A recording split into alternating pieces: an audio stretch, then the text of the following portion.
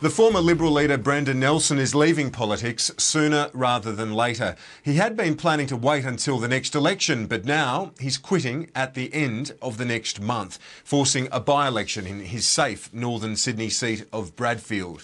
And on PM Agenda now, we're joined by the former Liberal leader, Dr Brendan Nelson. Thanks for your time. Why the change of heart? You had said you were going to wait until the next election.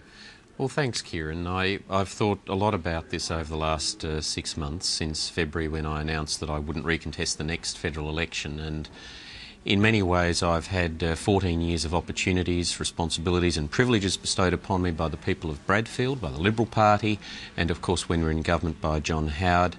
But in terms of the future of the electorate, I just think that it's sooner rather than later that the electorate needs to have a new and energetic representative. I also think the challenges facing the Parliamentary Liberal Party are such that it needs sooner rather than later to be joined by a person who's going to energetically contribute to not only policy development but also the framing of the government and the future of the party.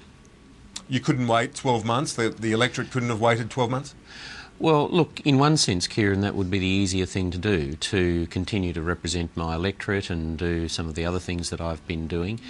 But when I think about it in terms of the future, I think it's time now that we had a new enthusiastic person who comes in, that he or she can really take up the cause for the electorate, which is being pummelled by Labor's overdevelopment, by proposed tax increases, the hits on private health insurance, Labor Party debt and a variety of other things. And I have also made it clear that I would not at any time in the future seek to return to the leadership of the party, nor to return to the front bench. And on that basis, I think that it's in the party's interests, the electorate's interests, and they're in Australia's interests to get someone now who's going to work very much for the future, and that's why I've made the decision. You say it's been in the. You say the decision is in the party's interests, but Malcolm Turnbull is struggling in the opinion polls, to say the least. This is the last thing that he needs right now is a by-election. Well, in fact, I disagree with you. I think, Kieran, when I went to Bradfield in 1995 and offered myself for pre-selection, I said to the Liberal Party members then that we needed to be thinking about our future. Not about 1996 so much as it was then, but where we would go over the next decade. And whilst these are obviously challenging times for the party at a parliamentary level, the decision needs to be made sooner rather than later to get somebody in there who's going to focus very much on our party's future. Obviously, no one enjoys or necessarily wants by-elections at the best of times, but I believe that I have worked very hard. I've put my heart and soul into representing my electorate, to doing the very best I can for my party. Almost a year ago, my party decided that they would rather have Mr Turnbull lead the party. I respect that decision. But in terms of the future, I have already made it clear that I would not be a part of the Liberal Party front bench, nor a part of its future leadership. And in a seat like Bradfield, which is an absolutely magnificent seat, in my opinion the best in the country, I think the seat deserves no less than somebody that's putting 1,000% into representation of the electorate and also the future of the country. Do you not concede, though, that if there's any movement at all against the Liberals, say a high-profile independent running, and the Liberals lose some support, that's going to be used against Malcolm Turnbull? It will adversely affect his leadership. This is not doing him any favours at all. Oh, Kieran, well, look, I don't accept any of that. That's complete nonsense. I mean, what's important is that we already look as if we're going to have a very strong field of candidates for Liberal Party pre-selection. There are amongst the dozen or so candidates that have already indicated their likelihood of running. There are a significant number who will make an extraordinarily positive difference to the representation of both the electorate and the strength of the Parliamentary Liberal Party. As I've said, it's not about today, next month or 6 months' time. It's about our party's best interests, the best interests of Bradfield over the medium to the long term. And sometimes you've got to make what seem to be difficult decisions at the time if you really want to get good long-term outcomes, and that's what I'm focused on. You lost the leadership over bad polls and divisions on climate change. Do you have any sense of déjà vu on where the Liberals stand at the moment? Oh, look, my very strong view, and one of the reasons I lost the leadership of the Liberal Party was because I wanted to strengthen up our position in relation to it. I'm very strongly of the view that what we need to do is to base policy on principle. We need to put Australia's interests first. In my view, it defies common sense, let alone violates the best interests of Australia, for us to legislate the most significant change in the economic architecture of this country with a new tax before we know what the major emitters in the rest of the world are going to do. That was my position last year. It remains my position today. And so I think that it's... And divisions in the party haven't changed one bit. Nothing's changed since you left the job. Well, I'm not going to comment on any of that. Look, I was at... recently I spent a day at Harvard University with Professor Dan Schrag, who is the head of the Department of Environment and Climate and other things, contributes to the IPCC amongst other things, and he made the observation that it's better that we have a disagreement, this is globally, between and within countries, about something that is significant than agreement about something that's meaningless. And at the moment there is a very significant debate going on in the political class and indeed within the Liberal Party. There's also one in the Labor Party, but it's not as open as it is in ours, about this fundamental change. Now, everyone's got to be absolutely clear about this, Kieran, that the emissions trading scheme, which the government has rebadged as a carbon pollution reduction scheme, is in plain language a tax, TAX. It will wash through every household, every business, every part of Australia. And if we are to do this, and to do it for the benefit of our climate, we need to make sure that at 1.4% of global emissions that we are part of a genuinely global response. That's my position on it. Nothing's changed. OK, well, you said the easier thing to do would be to stay 12 months. Peter Costello's in the same position as you. Should he now call a by-election on the same day as yours? Oh, Kieran, I'm hardly going to comment on something like that.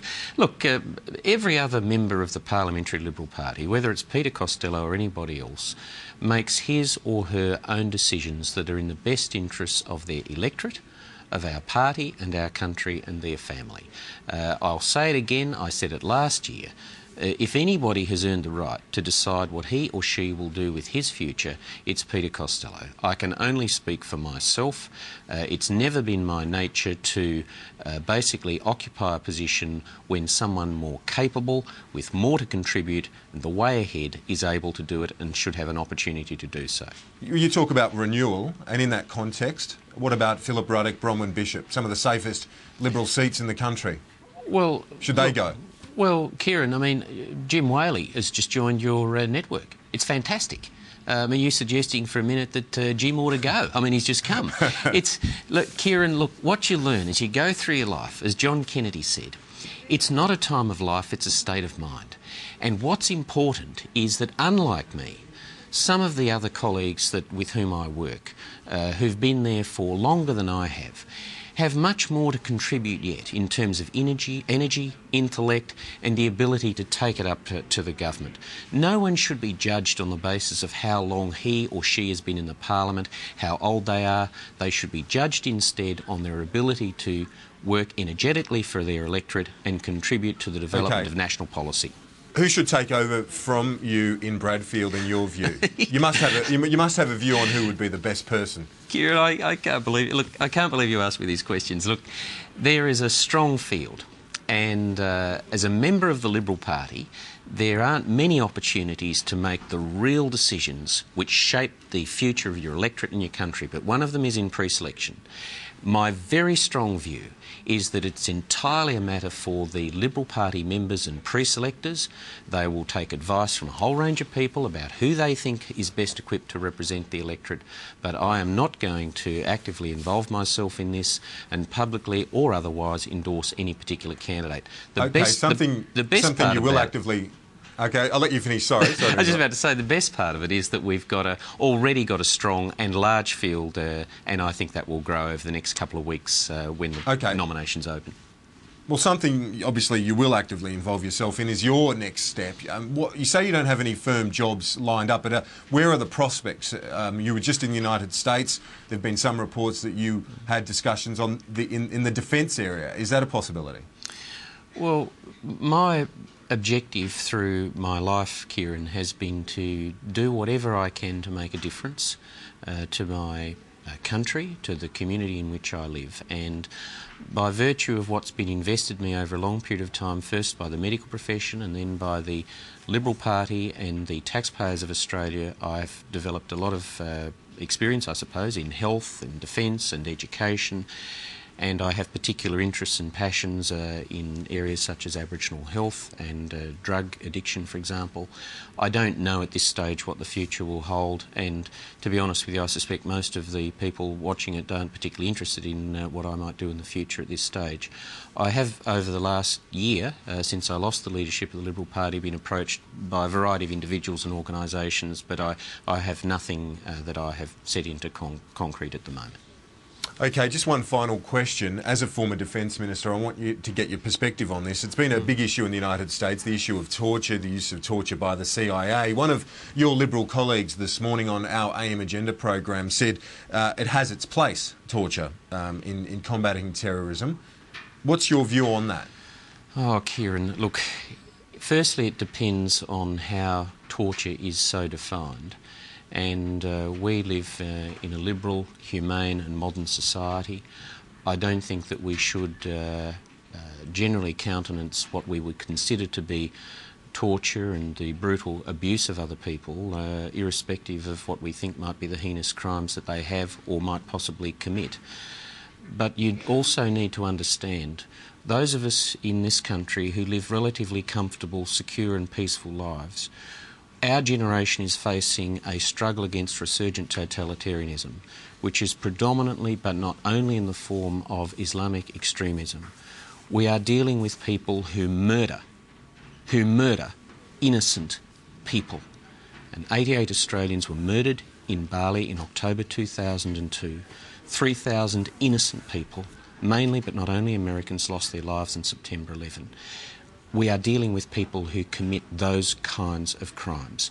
So I just say to those people in this country and in other places in the world who want to sit back and comfortably tut-tut and express certain views about the use of certain interrogation techniques, to remember that we are dealing with people who in many cases live by the most heinous standards, if any, that have an attitude to the treatment of women which is incompatible with a peaceful society, let alone a peaceful world, who are totally opposed to the liberating power of education, are not just fanatically anti-American but are opposed to everything that we represent, and have hijacked the good name of Islam to build a violent political utopia, and we have to be prepared to stand up for it.